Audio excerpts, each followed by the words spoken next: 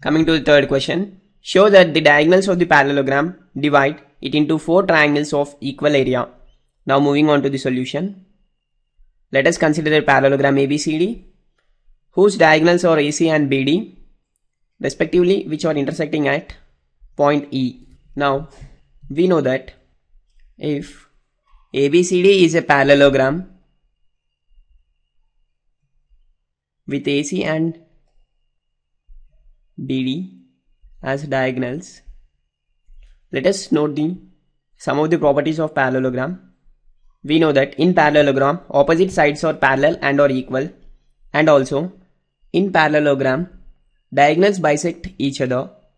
Therefore, here AC is bisecting BD, and mutually BD also bisects AC. Therefore, here we can say that AE will be equal to EC, since BD bisecting AC, and ED will be equal to EB, since AC bisects the diagonal BD. Now, let us consider triangle ADB. Here, ED is equal to EB. Therefore, we can say that AE is the median of the triangle ADB.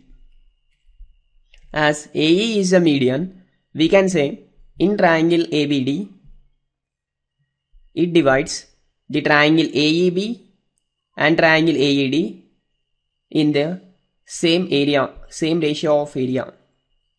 That is, area of triangle AED is equal to area of triangle AEB.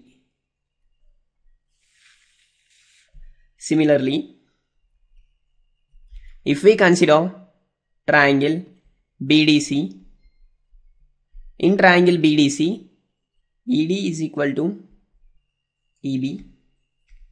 Therefore, CE becomes the median, and this median divides the area in the equal ratio. That is, area of triangle CEB will be equal to area of triangle EDC. Let it be as equation number 1 and let it be as equation number 2. Now, let us consider triangle ABC. In triangle ABC, AE is equal to EC.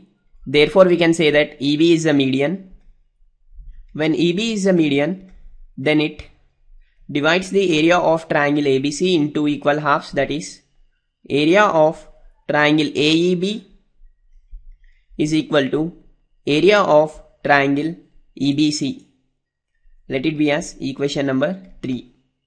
Now, from equation 1, 2 and 3, as area of triangle AED is equal to area of triangle AEB, and this AEB triangle area is equal to triangle ABC, and this triangle EBC area is equal to area of triangle CED, that is from 2.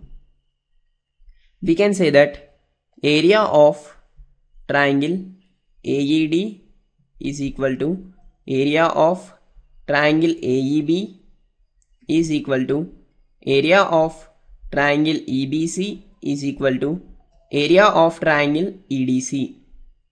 As this is equally divided into the 4 equal halves, that will be equal to 1/4 of total area of parallelogram, that is ABCD. Therefore, finally we can say that diagonals of the parallelogram divide the parallelogram into the 4 triangles of equal area.